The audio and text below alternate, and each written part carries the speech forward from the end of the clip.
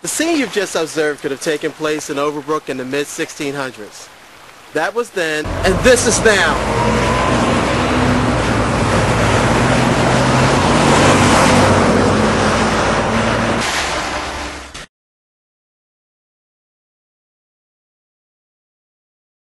Before European settlers arrived, Overbrook and the surrounding areas had been considered a well-watered, wooded area, reputed to be good hunting grounds for the local Native Americans, attracted to the locality by its beauty and natural features. The land, once cleared of trees, proved to be fertile farmland.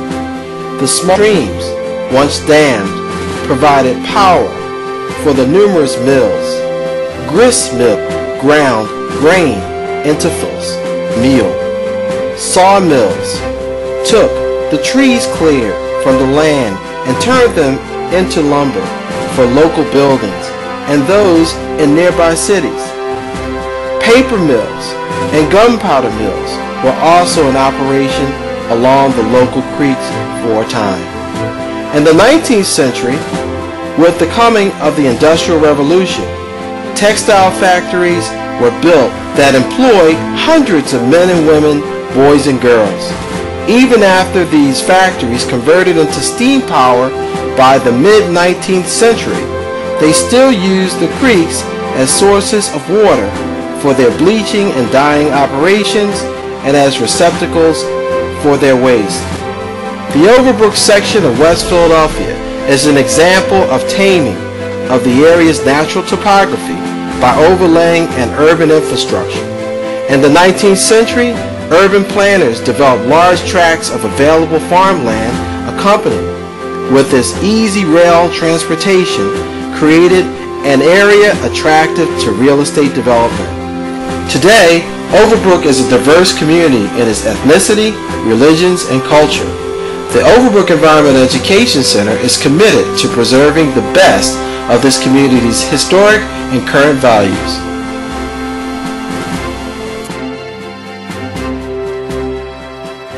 Hi, I'm Kathleen McClady. I'm the principal of Overbrook Elementary. We're a school located in historical Overbrook. We have approximately 361 students at this time.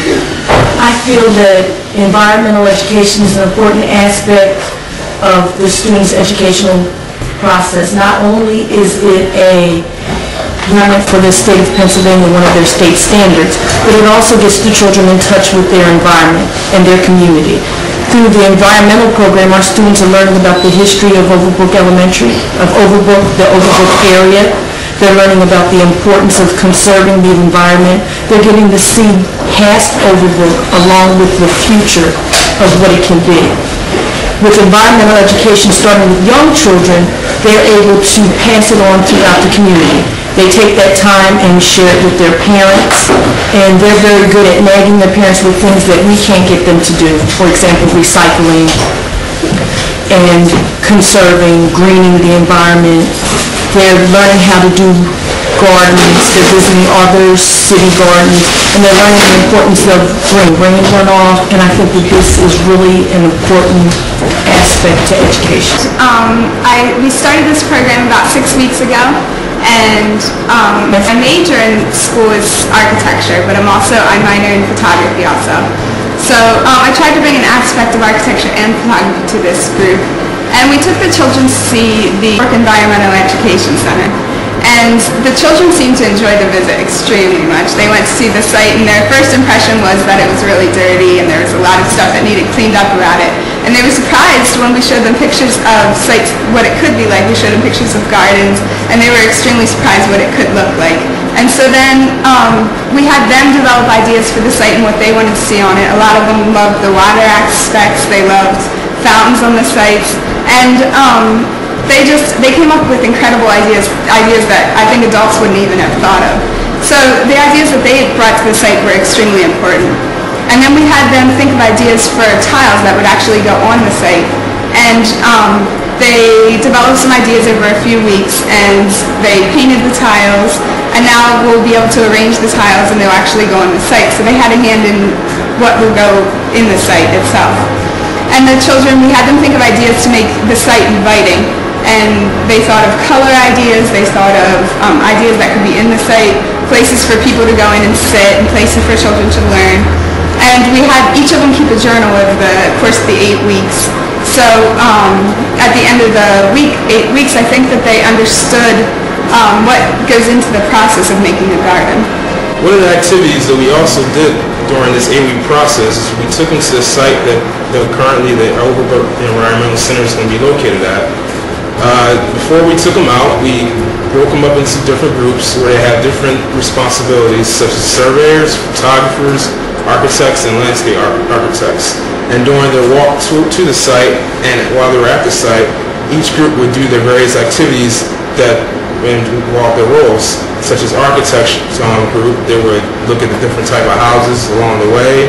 Landscape architects would look at how the slopes and elevation grades change along the way, as well as trees and vegetation. Surveyors would pay attention to sidewalks, different types of streets, how wide the streets are, curbs, steps, etc. And the photographers also took pictures. While they were at the sites, they drew and did a lot of sketches. Also along the way while they were going to the neighborhood, and they had a good time. They really saw what the site was and gave them a lot of ideas for the tile project. I actually got involved in the program last year and continued on this year with a different group. I did a school in South Philadelphia last year, now I'm over in Overbrook, and it's just been a really great experience working with this class, Mrs. Buckley, as well as 4 other participants. Regarding the site visit, we first met just the teachers and the other participants in the program, and we walked over to the site. And I have to say, the first time I saw it, I was a little skeptical, just to say the least, in terms of just seeing how this would transform into a neighborhood environmental center and how we could structure an 8-week class with kids on it, because you don't know going in what the kids' experience is with being outside, if they could even understand what an environmental center is, and how to tie that in with what we wanted to do in terms of teaching about architecture, design, a little bit of math, history, things like that. But I've been really pleased with the results so far. Today we're painting our tiles, which is sort of the culmination of the project. We've also done things with scale, as well as a bunch of field trips. I think it's really great because you can definitely see that the kids are not used to working in groups in the same way that we have been working in groups. You can definitely see one week's team leader is not the next week's team leader, and different strengths and weaknesses, as well as the kids being used to doing art, because I know that it's not part of their curriculum.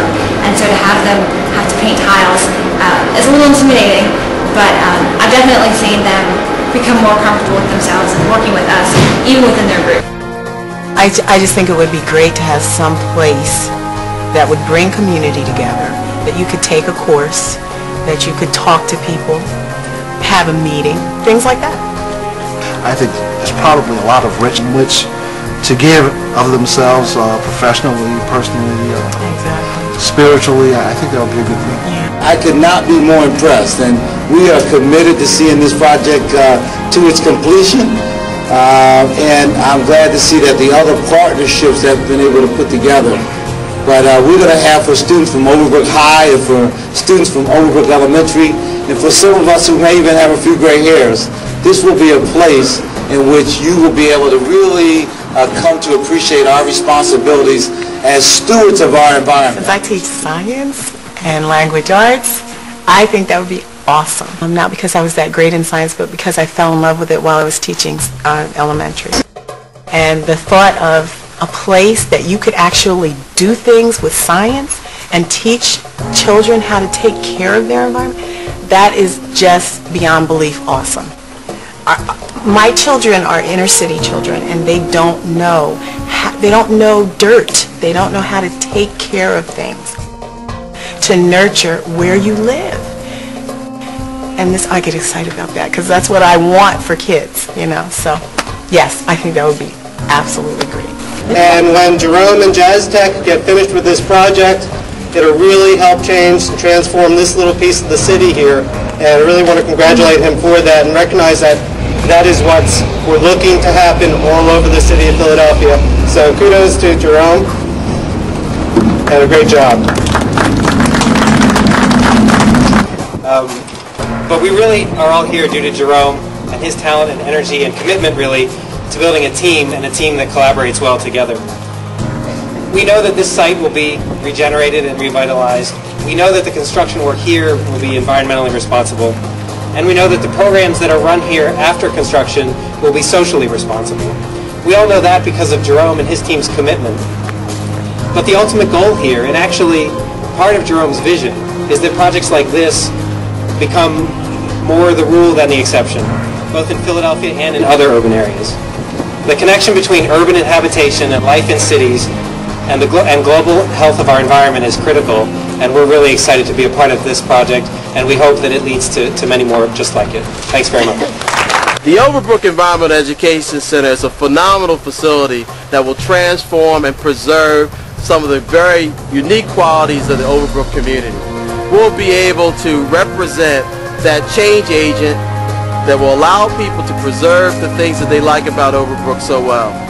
We'll be able to create an opportunity for children and parents alike to learn and improve the quality of their environments at the same time. We're excited about this development, and we know that you will be too.